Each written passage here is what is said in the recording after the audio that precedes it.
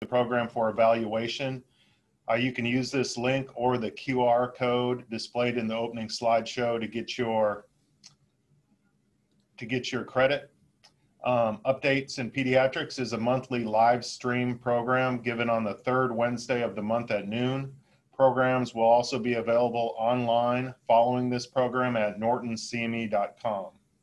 During the presentation, you can type questions into the chat portion of the screen, and I will address those questions at the end of the presentation. So today I would like to introduce our speaker, Victoria Statler. Dr. Statler is one of our pediatric infectious disease physicians at Norton Children's Hospital. She is also an associate professor of pediatrics in the Division of Pediatric Infectious Disease in the Department of Pediatrics at the University of Louisville. Dr. Statler is the program director for the Pediatric Infectious Disease Fellowship Program, and she is the director of Pediatric Transplant Infectious Diseases at Norton Children's Hospital. She is also a principal investigator for industry-sponsored clinical trials of new antimicrobial agents in immunocompromised children, and as well as a phase 3 vaccine trials in healthy children. So we'd like to welcome Dr. Statler, and before she starts, we just want to do one polling question so she knows her audience. So if you guys could put up the polling question. Okay, so what best describes you or your practice? Pediatrics, family practice, emergency medicine, pediatric subspecialist, or a hospitalist, or other? Give everyone a second to enter that. And we can display the results. All right, about half pediatrics. All right, so welcome, Dr. Statler. Great, thank you, Dr. McDonald, and thank you, Norton, for giving me the opportunity to talk today. This is really going to be a talk about some of the tick-borne diseases we see here in the state of Kentucky, and it kind of has two parts. The first part, we're going to talk about tick-borne rickettsial diseases, which are the ones that we tend to see most of here in Kentucky. And then I am also going to spend a few minutes towards the end of the talk to discuss Lyme disease, which we don't see very frequently, but we have had a few cases recently. So thank you. I don't have any disclosures, but like Dr. McDonald said, I am a local site principal investigator for some vaccine trials, of which we will not be talking about today. These are the objectives. We will talk about the most common tick-borne diseases in Kentucky children. We'll discuss how to differentiate between those diseases and other illnesses that we may see in children, and then talk about the screening and diagnostic tests and then treatment regimens as well. So I do have two other quick audience response questions. If we can go ahead and put the first one up. And this is just, well, there we go. So this is just to kind of get a feel for, again, kind of my audience and sort of things that we know here at the beginning of the talk. And then I will go through the answers to these as I go through the talk, as I go through the presentation.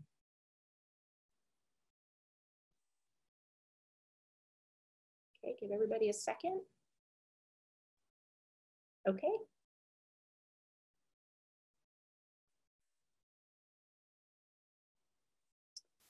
So, yes, so which tick-borne rickettsial diseases are seen in Kentucky children? The answer is B and C. We do see ehrlichiosis and Rocky Mountain spotted fever here in Kentucky. Very rarely see anaplasmosis unless patients have a history of travel, and we'll talk a little bit about that here shortly.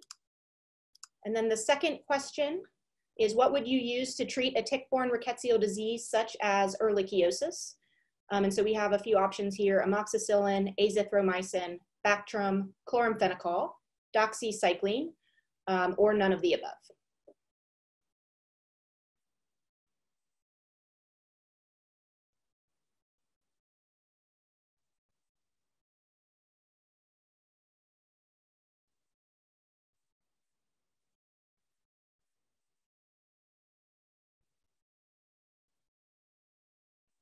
Okay, and Yes, so the correct answer is doxycycline. Chloramphenicol actually can be used to treat Rocky Mountain spotted fever and ehrlichiosis. It used to be used a lot. We don't use it anymore just because of its side effects. It's also, I don't think we can get it anymore here in the United States, but it has been used in the past, definitely. So, all right. So kind of launching into our talk today, I wanted to start with a case, actually, and this case is near and dear to me. This is actually the case that it's actually the reason why I went into infectious diseases. I saw this patient when I was a first-year medical student, and it was the first patient I'd ever actually seen in the ICU here at Norton Children's Hospital. And so I want to walk through this case just to give you an idea of how these patients present and how confusing it can be from the beginning, because their illnesses do look very similar to other more common viral illnesses that you may see in childhood. So I'm going to introduce you to Maddie. Maddie developed symptoms on day 0. Her first symptoms really were malaise and not wanting to eat. And then she had fever as well for the first 2 days. On the second day of illness, she developed a rash, fairly nonspecific. This is not her, but this is exactly what her rash looked like early on in the course of her illness. So blanching, maculopapular. Mom had noticed it on her torso, but also had noticed it on her arms and legs. So on the third day, she visited the office of her PCP. And at the time, she just had fever and rash and just kind of the feel bad. So didn't really have a lot of other localizing symptoms. She was diagnosed with a viral illness at that time and sent home with supportive care. On day 5, after another 2 days of continued fever and rash, not eating well, and also complaining of some headache and belly pain, Mom took her to the local emergency department, where she was diagnosed again with a different viral illness. And this time they gave it a name and told the family that this was enterovirus. So this was May. She lived in Kentucky. Enterovirus, we know we start to see a lot of enteroviruses in the early summer. And so absolutely could have been enterovirus at this point in time without any other localizing symptoms. She was instructed on supportive care and sent home. She progressed and got worse, and by day 7 of illness, she actually developed mental status changes. She didn't recognize her mom or her dad. She'd had vomiting and her rash had developed into more of a petechial rash that you can see here on her limbs a little bit. She went back to her local emergency department, was evaluated for sepsis, and was started on broad spectrum antibiotics, including doxycycline, due to the concern for tick-borne rickettsial disease. And she was actually transferred up here to our ICU. Paired sera, so at the time she had negative antibody titers for Rocky Mountain spotted fever, but we checked 2 weeks later and she had seroconverted, and she was ultimately diagnosed with Rocky Mountain spotted fever. So this is just to kind of show you how these patients may present and how early on they can look like all the other things that we usually see in and out of our offices and in the emergency department, with just kind of some non-specific symptoms that could fall into a lot of categories. And so it's just a matter of being mindful and kind of making sure that these children have good follow-up as they kind of progress through their illness. We'll talk a little bit more about Maddie in a few minutes. But I did just want to start off with the case. So vector-borne diseases are really a hot topic right now. Well, they were a hot topic until COVID came along. But this article came out in the summer, last summer actually, saying that vector-borne diseases had tripled in the United States since 2004. And really vector-borne diseases are both mosquito-borne and tick-borne infections. But the bulk of this paper showed that most of these vector-borne diseases were tick-borne diseases. So 3/4 of them were tick-borne diseases. Reports had doubled from 2004 to 2016. And Lyme disease made up 82% of the tick-borne disease reports.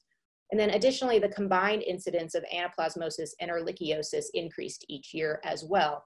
And so this came out and I think really spawned a lot of discussion among infectious disease physicians and local primary care physicians, and that we need to be mindful of these diseases when we see some of our patients for acute illnesses.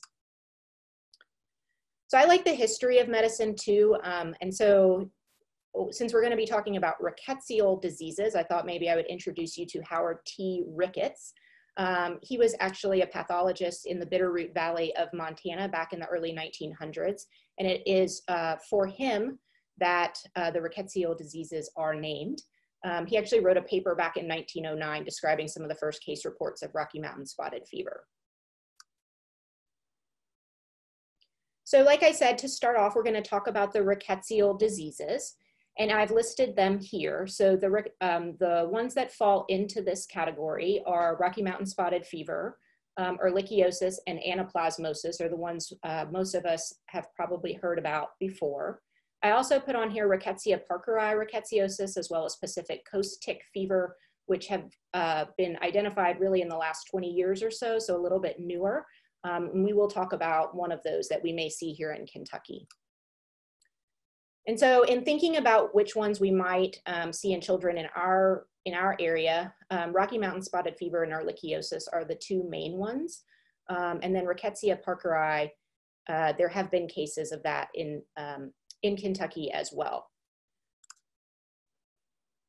So as we go through the discussion of the rickettsial diseases, I have 7 main ideas that I want to impart on you guys today.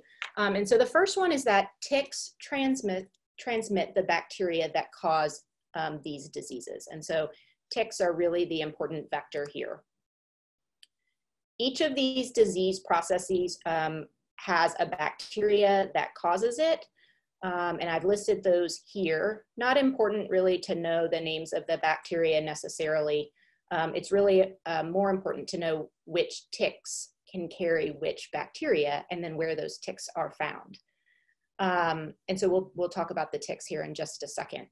The other important part is that these bacteria, once inside a human, so once a human is infected, these bacteria like to live in certain parts of our body. And so the Rickettsia rickettsiae, which causes Rocky Mountain spotted fever, lives in endothelial cells, and that explains a lot of the clinical manifestations that you'll see with Rocky Mountain spotted fever because it causes a vasculitis.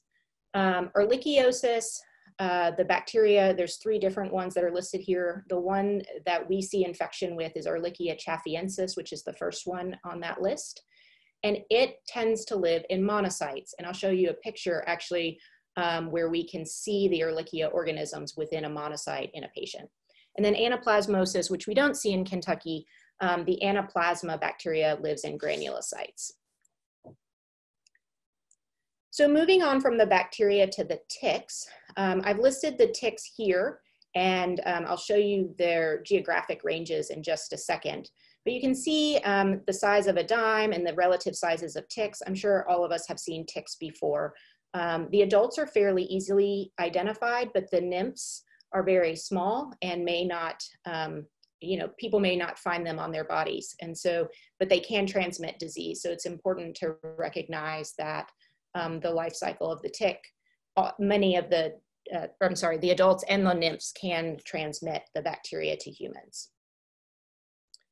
Ticks can also attach anywhere. Again, if you've lived in Kentucky for any period of time, or really anywhere in the United States, you've probably found a tick on you at some point in time. This is a tick that I actually pulled off of a patient here in the hospital. It was actually under their axilla. They were here for other reasons, but we did find the tick on them. And this is actually an adult Lone Star tick. So if you can see, there's a little white dot on the torso, and that is a very nice identifying characteristic of these ticks. These are also adult Lone Star ticks. Again, you can see the tiny white dot. These are actually ones that my parents pulled off of them just this summer here in Jefferson County. And then this picture is actually a tick that is embedded in the tympanic membrane of a little boy's ear. This was actually a photo that was featured in the New England Journal of Medicine last year. This patient had to have the tick removed in the operating room. Luckily, he never had any symptoms of Rocky Mountain spotted fever. One question I tend to get a lot is how long does the tick have to be attached in order to transmit bacteria? In general, the ticks require 24 to 48 hours of attachment, and then the incubation periods from the time of attachment to when the patient may develop symptoms ranges anywhere from a few days to up to 2 weeks in some cases. I think as we kind of go through the talk, what we'll realize is that a lot of times people cannot tell you how long the ticks have been there. Especially with kids, they play outside all summer long. If they've had one tick, they've probably had several ticks. And so some of these ticks can attach and eventually fall off. And so some people don't realize that they've had a tick attached for any period of time. So the next point is that these are geographically important. So you have to live in an area where there are certain tick species in order to get bitten by the right tick that can then transmit the bacteria to cause disease. So for Rocky Mountain spotted fever, the bacteria can be transmitted from 3 different ticks that are found here in the United States: the dog tick, the Rocky Mountain wood tick, and the brown dog tick. And as you can see here, really, it doesn't matter where you live in the United States, you are potentially at risk for Rocky Mountain spotted fever. The other spotted fever group, rickettsiosis, is the R. parkeri disease, which actually is transmitted by the Gulf Coast tick. And that tick lives, well, along the Gulf Coast and also the southern eastern seaboard of the United States. So when you look at the CDC's annual reported incidence of the spotted fever group rickettsiosis, including Rocky Mountain spotted fever, you can see that Kentucky is one of the dark states. And this is these darker states here in the Midwest and southeastern United States actually represent the tick belt. So classically has been called the tick belt because this is where the majority of the tick-borne rickettsial diseases are found in the United States. And then you'll see that ehrlichiosis follows the same kind of pattern, but transmitted by a different tick. And this is the Lone Star tick, which you can see here with the big yellow dot. This is an adult tick here. And again, looking at the reported incidence of Ehrlichia, same thing. Most commonly, these diseases are found in these states here in the Midwest and southeastern United States. Anaplasmosis is transmitted, the bacteria that causes anaplasmosis is transmitted by the Ixodes scapularis and Ixodes pacificus ticks shown here. While Kentucky is in yellow up here for Ixodes scapularis, this tick really, its geographic range is really the upper Midwest, so Minnesota, Wisconsin, and then the Northeast, so the New England states. It's the same tick that can transmit Borrelia, which causes Lyme disease. So we don't see this disease much here in Kentucky. And you can kind of see that here looking at the reported incidence of anaplasmosis. The darker states are the New England states and the upper Midwest. Now, I kind of went back through some of the CDC reports. So looking at the reported cases of tick-borne rickettsial diseases in Kentucky, over the 5 years between 2013 and 2018, which is the newest data I could obtain from CDC, you can see that it does appear that the incidence of these infections is going up over time. I suspect some of this is that we are testing for it more because we're more aware of it. But it may also be that there are more ticks and more ticks that carry the bacteria and are infecting people. Tick-borne rickettsial diseases are more common in the summertime, which is a direct reflection of the tick's lifestyle and the intersection between tick and human activity. So if you look at seasonality of all the cases reported in the United States, you can see that most of them are reported in June and July, with it kind of going down out from both sides of the curve here. May and August, we also see a lot of cases. In fact, we've actually had a couple of cases recently here. And the first cases that I've seen usually start to come up in May. But cases can be reported in the winter months. And so that's an important point because while adult ticks tend to lay dormant during the winter months, if they're disturbed, so like if you go into a cabin or you're hiking in the woods and you disturb some of these ticks that are dormant, they can, wake up and latch onto you and bite you and can transmit bacteria during that time. Case fatality rates are actually higher in the winter months because I think people are less likely to suspect tick-borne disease. So it's really important when getting the history from a patient to kind of know where they've traveled and what some of their activities have been in the last, week or two. The other thing about rickettsial diseases is that severe disease seems to disproportionately affect children. So I show you this graph here looking at spotted fever group rickettsiosis, including Rocky Mountain spotted fever, the incidence by age. And you can see that older adults tend to, or the incidence is higher in our older adults than it is in children. But if you transpose the case fatality rate by age group here on that same graph, you can see that the case fatality is much higher in the younger children than it is in the older adults, despite the fact that the incidence is lower. And this is probably related to two factors. One being that children present all the time with fever and rash or fever and nonspecific symptoms, and we think that it's most commonly it's going to be a viral infection. And so children may not be treated as early versus an adult doesn't come to the doctor a lot for different viral infections or kind of fever and nonspecific symptoms. So people may be more apt to think about tick-borne diseases in adults. The other thing is that this is, again, a little bit older data because there isn't anything recent, is that people have been hesitant over time to use doxycycline. And really that is to use doxycycline in children due to the risk of tooth staining.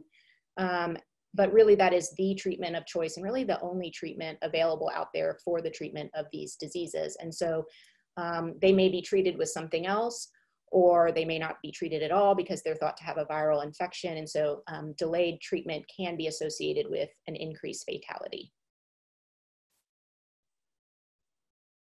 So moving on to the clinical features of these infections, I think it's important to know that the clinical features do overlap with each other. So Rocky Mountain spotted fever and ehrlichiosis, sometimes I can't tell them apart. Like I can see a patient in the hospital and not know, not say for sure which one the patient has. In the end, it doesn't matter because we treat them the same and we work them up the same. But they can also look like other diseases. And so the clinical features do overlap with other infections that we may see in children. So common symptoms in these infections is usually it's a sudden onset febrile illness. And then they have nonspecific symptoms early in the course, just like Maddie. So headache, chills, myalgias, malaise. They may have some nausea, not wanting to eat. And abdominal pain actually is fairly common as well. When you look at Rocky Mountain spotted fever head-to-head with ehrlichiosis, almost every single patient has fever. So kind of hard to have spotted fever without fever. So fever is really a prominent symptom.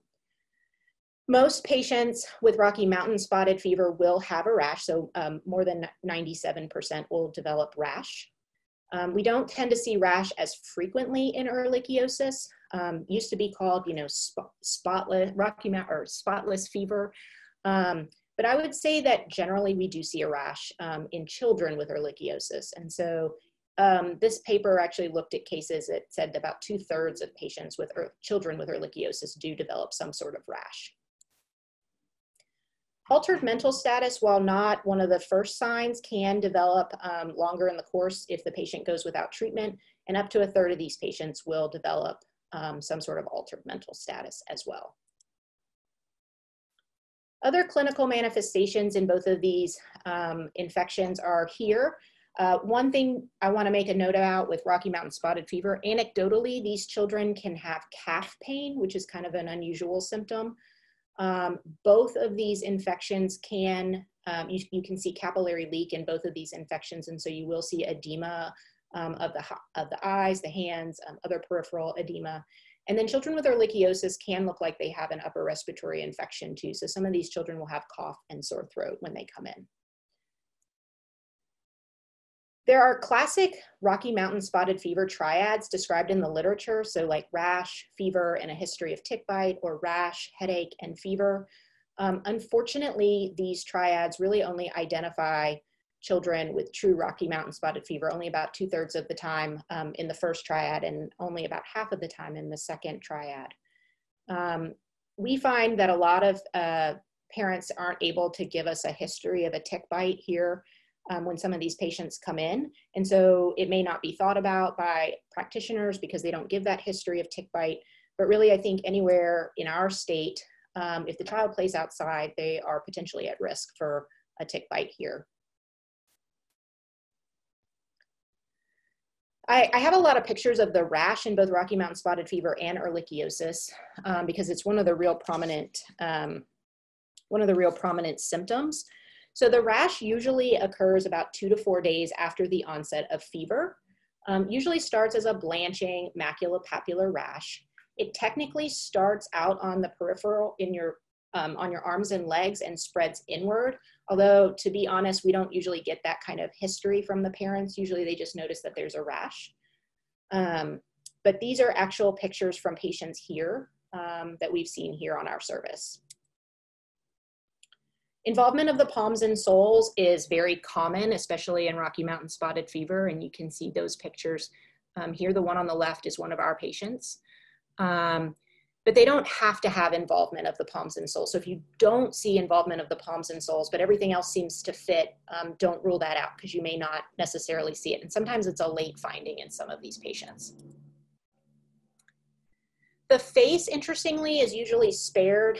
Petechiae is a later finding, and you can see these patients with petechiae because of the vasculitic nature of the rickettsia that hang out in our endothelial cells. You can actually see peripheral necrosis as well, like this picture here on the lower right. Now the rash in ehrlichiosis is much more nonspecific. And so these are actually 2 patients who had ehrlichiosis. And as you can see, it's kind of a real nonspecific rash. Usually blanches at first, can evolve into petechiae, but early on really looks like a viral rash. While I said that the majority of patients with Rocky Mountain spotted fever do have a rash, sometimes it can be atypical. So it can be sort of evanescent, so may not be as noticeable. Sometimes it can be localized to only one part of the body. And then in children with darker skin, it may be hard to detect. And the absence of a rash does not necessarily rule out Rocky Mountain spotted fever. And in fact, it is a risk factor for delayed diagnosis and is associated with a poor outcome. I think when we have Rocky Mountain spotted fever, we want to see spots. And so just remember though, if you have a patient who clinically fits the picture and you have a high suspicion, even if they don't have a rash, you may want to, think about and treat for one of these infections. Unfortunately, if left untreated, the late manifestations of Rocky Mountain spotted fever and ehrlichiosis can be devastating. So some of these children will have pneumonitis, ARDS, acute respiratory failure, shock, and DIC. The case fatality rate of untreated patients is 2 to 4%. And then there are long-term complications that have been seen in patients who've had Rocky Mountain spotted fever, although I think in general this is not the norm. But they can have hearing loss, behavioral disturbances, learning disabilities, and peripheral neuropathy. So I talk about all of these kind of scary things that can happen in patients who are not treated quickly. But we know that some of these patients, actually a lot of patients probably are seen as outpatients and are started on medication as an outpatient and never make it to the hospital. And there are probably a lot of patients who may have that may get sick or have mild illness and do not progress to severe illness. And so it's hard to know who those patients are up front, which is why we stress the importance of thinking about this and treating early for this if you suspect it. But we do know that in some areas, for example, like in North Carolina, I had a colleague who worked down there and he said that a lot of the practices down there, if they thought they had a patient with one of these diseases and they came into the outpatient office, they would just start them on doxycycline and the kids would usually get better right away. Now, we don't do that quite as often here in Kentucky, but I think it's definitely something to think about, or if you're worried about, to go ahead and maybe test for it. And while you're waiting, to go ahead and start therapy in a patient who may clinically give a really strong suspicion for this. Lab findings are usually that these kids have a normal white count with a left shift in Rocky Mountain spotted fever, but we will see leukopenia, interlichiosis, hyponatremia, elevated AST and ALT, and thrombocytopenia we will see across the board. In some of the sicker patients, we will see hyperbilirubinemia, a prolonged PT. Many of these children will have anemia. We've definitely seen a high CK and LDH as well. And then in ehrlichiosis, if you recall, I had said that the Ehrlichia organisms hang out in monocytes. This is actually a bone marrow biopsy of a patient here, where this little cluster of little purple cells down there, kind of in the right-hand corner at the 5 o'clock position, that's actually a cluster of moruli, which is the name for a cluster of Ehrlichia organisms within a cell. This cell actually is also demonstrating hemophagocytic lymphohistiocytosis. This patient was very sick with ehrlichiosis, and ultimately we had a strong suspicion for HLH as well, and she was ended up being treated for both. And so this picture actually demonstrates the Ehrlichia organisms there, but it also demonstrates this large macrophage that has eaten other cells in her bone marrow, which was contributing to her severity of her illness. The differential diagnosis for these patients is broad. And so I know I've been harping on this the whole presentation, but I really think that early on, these kids look like they have a viral illness. So enterovirus might be on the differential. If they're younger children, they might look like they have roseola. Fifth's disease, absolutely on the differential as well. In patients who have had 5 days of fever, some of them may look like they have Kawasaki disease. You know, they have a rash, they have 5 days of fever, and they have lab abnormalities that could be concerning for Kawasaki. Depending on what the rash looks like, staph toxin-mediated disease or strep scarlatina may be on the differential as well. If they have a lot of mucous membrane involvement, Stevens-Johnson might be a consideration. Once they develop a petechial rash, meningococcal disease is also a potential concern. We don't see it a lot, it is rare, but it's definitely something that we tend to treat for up front in a patient with fever and petechiae. So we'll give Rocephin after getting a blood culture, as well as starting doxycycline for tick-borne disease if it's the right clinical setting. I put COVID on here because I think, you know, MIS-C, or the multi-system inflammatory syndrome that's associated with COVID, these kids can come in sick, and can look like they might have a tick-borne disease. And I think, in fact, a couple of cases that we've had here at the hospital, we've covered for both, or we've treated for both and suspected both early on.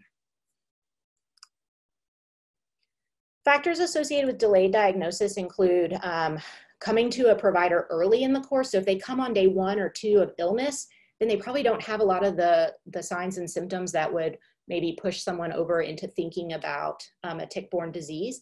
And you know, the parents may go home and think, well, I've already seen a doctor, and wait another 2 or 3 days before they re-present. Absence of history of tick attachment is another concern. We kind of talked about that. Absence of the rash. Absence of headache, although to be honest, not all kids are very good at kind of telling you about their heads hurting in these cases. And then obviously illness outside of the summer months. So because we think about this as being a summer infection, it's obviously when it more commonly occurs. But if they have the right epidemiological link in the winter, so like hiking or camping or staying in a cabin that they had to clean out or something, those are risk factors for tick bites in the winter. In an attempt to try to figure out a way to identify these patients in the outpatient setting, Dr. Marshall and I actually had kind of come up with this algorithm to try to make people think about tick-borne disease in certain instances. And so I show that here. I'm not going to walk through it. We've walked through a lot of the lab findings and the clinical findings. But if you are worried and you have a strong suspicion, The take-home point really is to go ahead and test for it, but while you're waiting for the result is to go ahead and start treatment as well.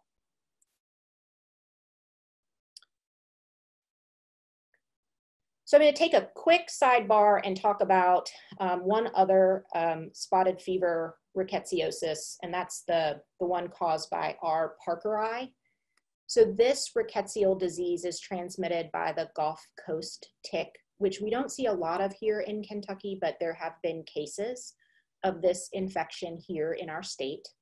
These patients tend to present just like a child with Rocky Mountain spotted fever or ehrlichiosis, so fever, rash, generalized malaise, and other nonspecific symptoms, but they tend to develop an eschar at the site of the tick bite. And so you can see those in these pictures here. They also tend to not be quite as sick as the other kids. And these are just some examples of the rash you might see in this patient, in this infection. So rash is common in this particular infection, just like in Rocky Mountain spotted fever, but we do not tend to see eschars at tick bite sites with Rocky Mountain spotted fever. That does seem to be very specific to this particular rickettsiosis caused by R. parkeri. So when thinking about what to do or how to test for these infections, the gold standard really is serology. A couple of caveats, though, is that sending for serology, so antibodies can cross-react with all the different spotted fever group rickettsioses. So you may not get a firm diagnosis of Rocky Mountain spotted fever or ehrlichia because it may be one or the other, but we can send serology, and we should send serology. The other problem is that, as you all know, it takes a couple of weeks for us to make antibodies to an infection. And so if you're testing early on, like on day 3 or 4 of illness, you may have a negative test. And so it's really important to send confirmatory tests later on if you really suspect that's what the patient has and you don't have an alternative etiology for their symptoms. So a negative test really does not exclude infection. If you had a high suspicion early on and your test is negative, we often do not stop the doxycycline if we still think that's what the patient has. And then the other important part is some of these tests, we're able to actually get testing done pretty quickly here, usually with results within 24 hours. But depending on where you may be in the state or where you send your tests to, it could take a couple of days or a few days. And so we do recommend treating empirically, so not waiting for your test results. But if you really have a high suspicion, test and start treatment.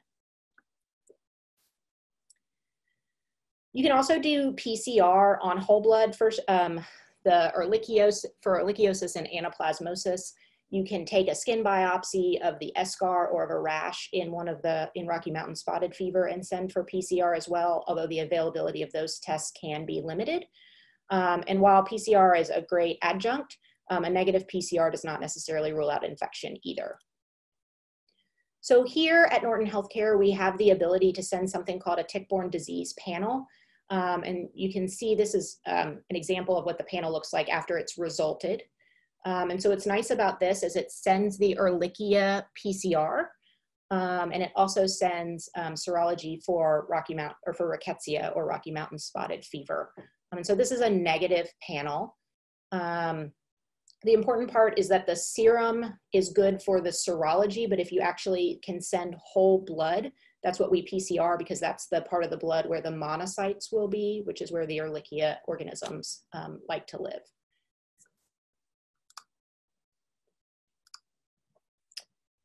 So the other thing about this tick-borne disease panel is that it does test for Lyme disease too. We haven't talked about Lyme disease yet, but it does not present the same way as ehrlichiosis or Rocky Mountain spotted fever. So it's interesting that it's on the panel. When I send the panel, I'm thinking one of these rickettsial diseases, not Lyme disease. And if I'm concerned about Lyme disease, I just send a Lyme test separately. So just kind of a note that it's on here, but I tend to ignore that. And at some point, I think we're trying to maybe have those separated. So because they do present, the presentations are so different between the rickettsial diseases and Lyme disease. And then the last point here is that therapy has to be started early. Doxycycline is the drug of choice for all ages. It does not matter your age. And you should treat as soon as you suspect one of these infections. Put the dose here with the max dose. It can be given oral or IV. And it's recommended to continue therapy until the patient is afebrile for 3 days and has demonstrated clinical improvement, which ends up being a length of therapy of about 7 to 10 days in most cases. The patient may have fever and persistence of symptoms for a couple of days after starting treatment, but usually by 48 hours after the first dose of therapy, usually the patient has at least DEF or BEST. If they were really sick when they presented, you may not see a lot of clinical improvement right away, but usually the fever goes away by 48 hours. If it doesn't, and you don't have a positive test, then sometimes in some of those cases, we will look for other things. But it should, if you have a tick-borne rickettsial disease, your fever should go away within about 48 hours. So just a note about doxycycline, there have been a lot of studies done on looking at doxycycline and tooth staining. This is the most recent one from 2015, and basically no visible dental staining in children treated with doxy for suspected RMSF. So no reason not to give doxycycline to these patients. And in fact, it's the only thing that treats these infections. And so we really should not hesitate to start doxycycline. This is just a quote from the Red Book that basically says it has not been proven to cause cosmetic staining of adult teeth and can be used to treat children of any age safely for rickettsial disease.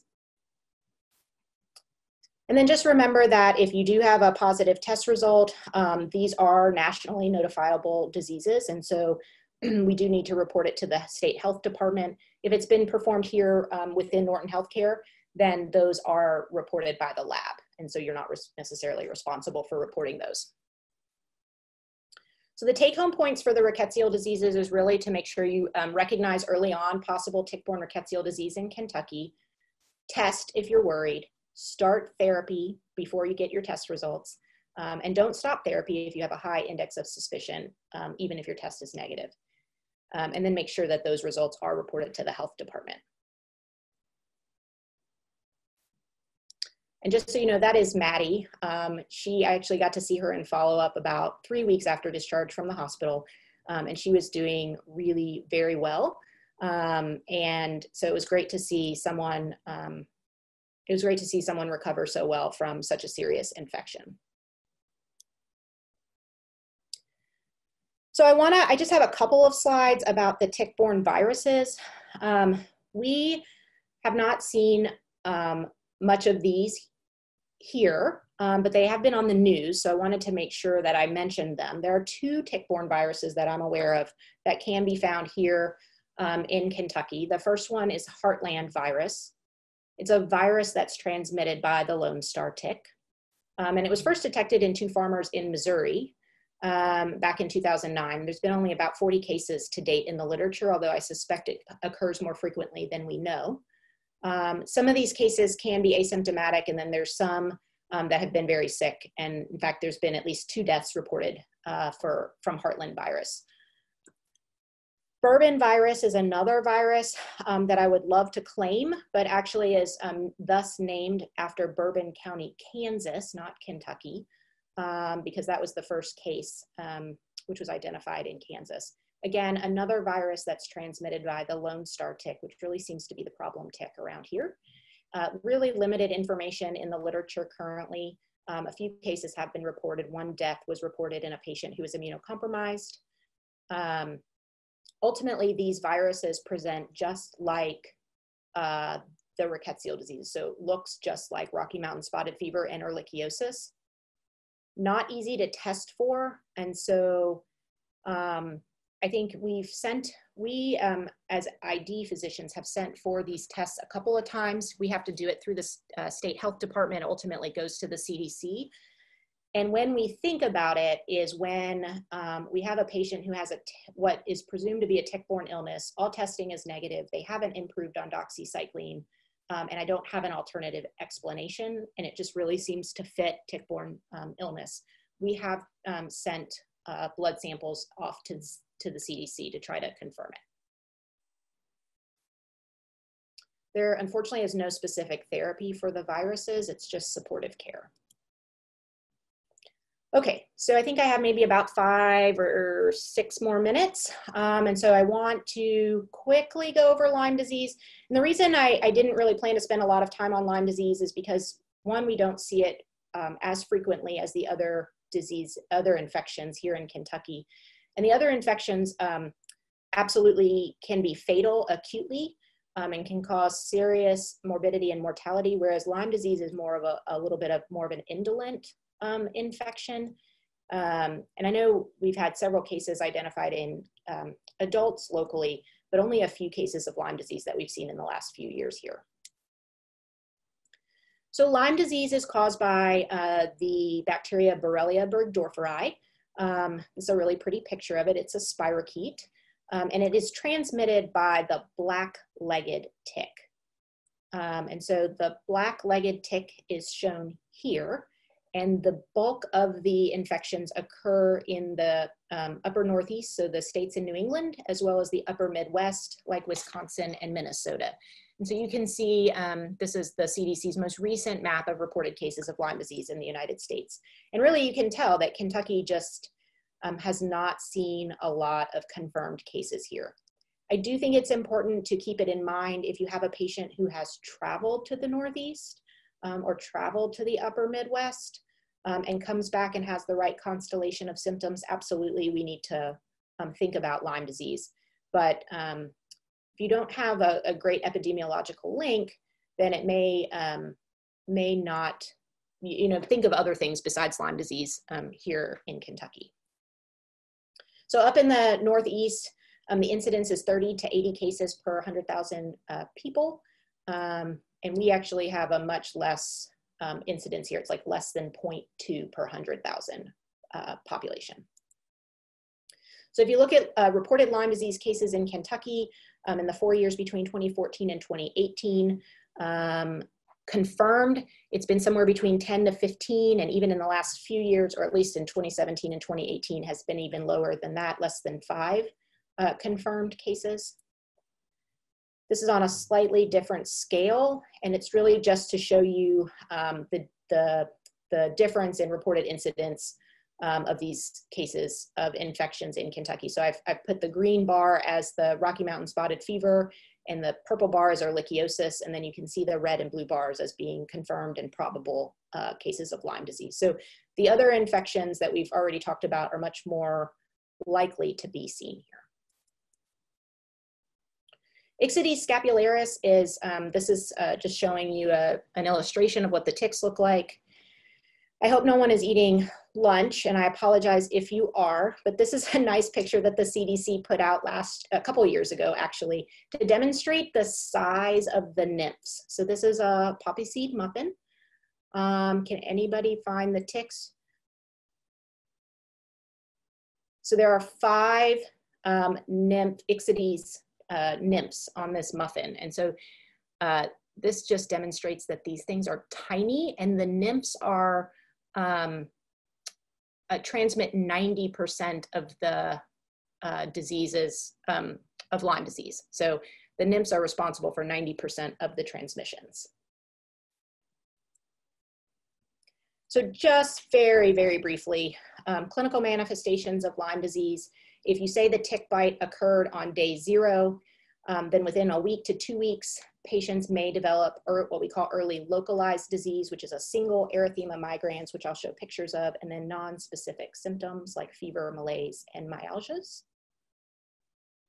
The erythema migrans usually occurs at the site of a tick bite, and it is this target lesion with usually a darker red area surrounded by a lighter area and then another darker area. The center can become necrotic as well. It can be a little atypical looking. So these are some pictures that CDC had up on their website, kind of showing, that you've got this purplish looking thing on the top right, the patch that's just a patch of redness there on the bottom left. And these all, the single erythema migrans does occur at the site of the tick bite. So usually the patient will give a history of a tick bite at that location. If not treated at that point, then within days to weeks, these patients will develop signs of early disseminated disease, which can be multiple erythema migrans, which look like a bunch of target lesions all over the body. Can also have arthritis, Bell's palsy, and then some of these patients will also go on to develop carditis or heart block.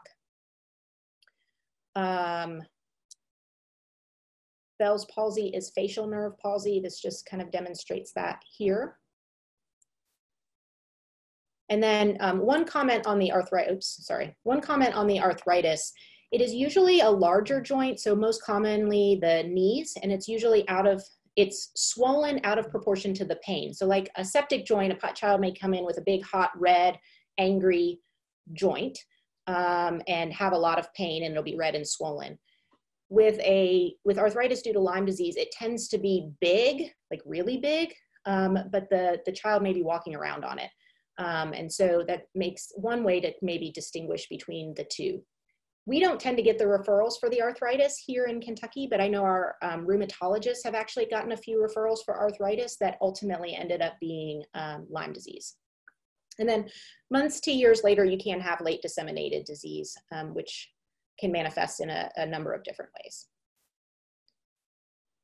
So diagnosis, and I know we're running kind of quick on time, but diagnosis is really clinical early on. And then as you kind of get further out, if the patient was not treated with the erythema migrans early on and develops disseminated disease, then serology may be helpful there. There's a two-tier testing algorithm for Lyme disease. And it's not a screening test and a confirmatory test. It's actually both tests have to be part of the algorithm. So it starts with just an antibody test like an EIA done quickly. If that is negative, then we do not go on and test for other antibodies to Lyme disease. But if it's positive or equivocal, most labs will reflex to a second tier Western blot, where we're looking for both IgM and IgG if it's illness within 30 days. And if the patient has had illness lasting more than 30 days, then we'll just look for IgG Western blot. And there's a combination of different antibodies that we're looking for on the Western blot, which will ultimately confirm Lyme disease if that's the cause of the patient's symptoms.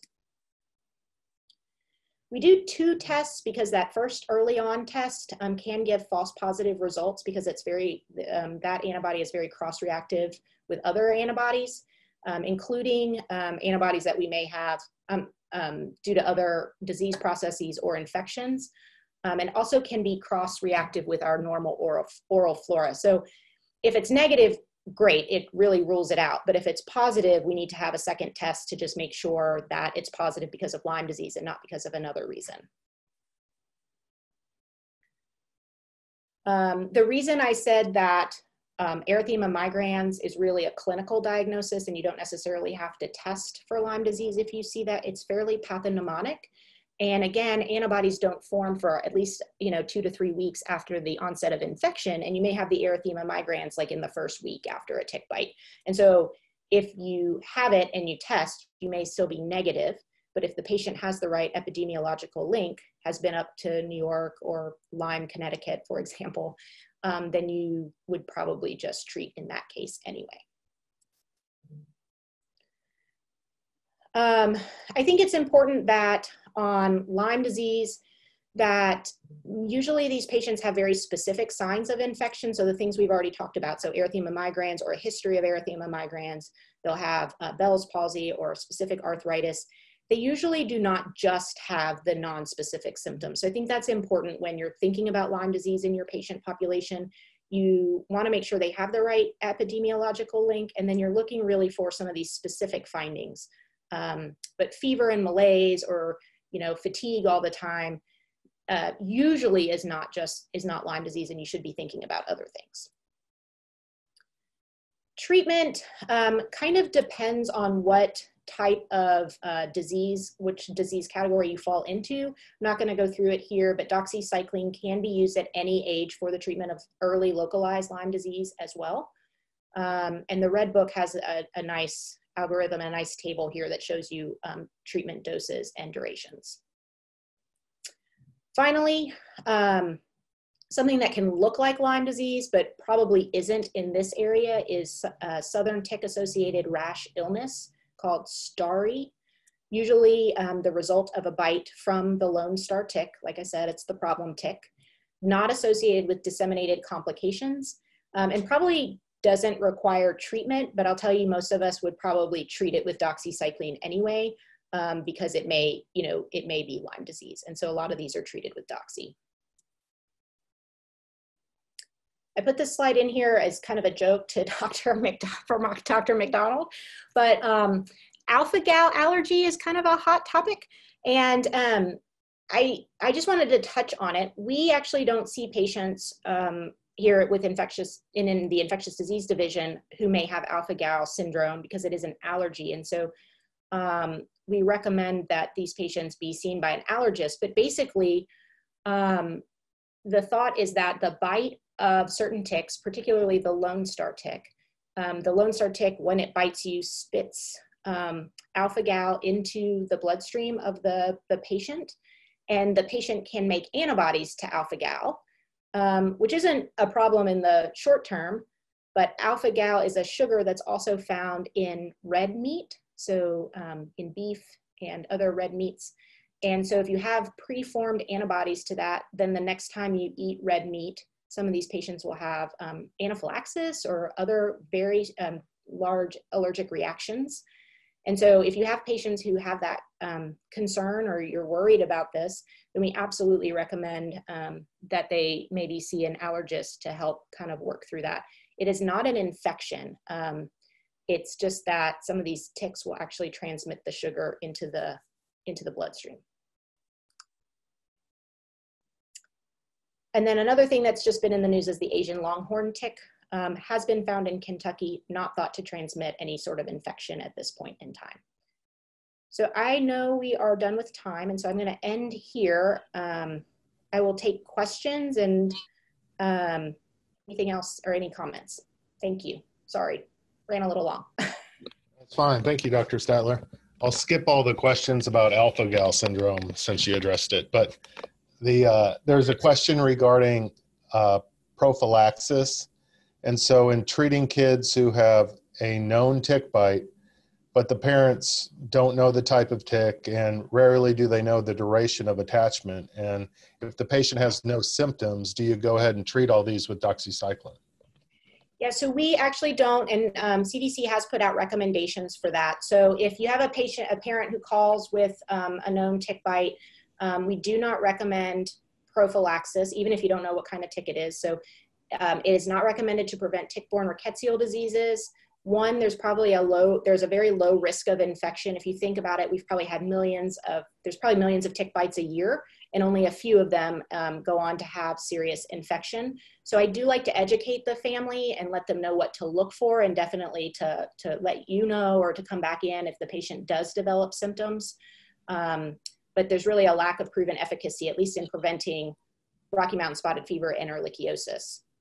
For Lyme disease, it is not generally recommended, but in the Northeast, they will give a single dose of doxycycline to some of these patients if they meet all of the criteria here on this slide. So there's no reason doxy cannot be given. The tick was identified as an Ixodes scapularis tick, and the estimated time of attachment is greater than or equal to 36 hours.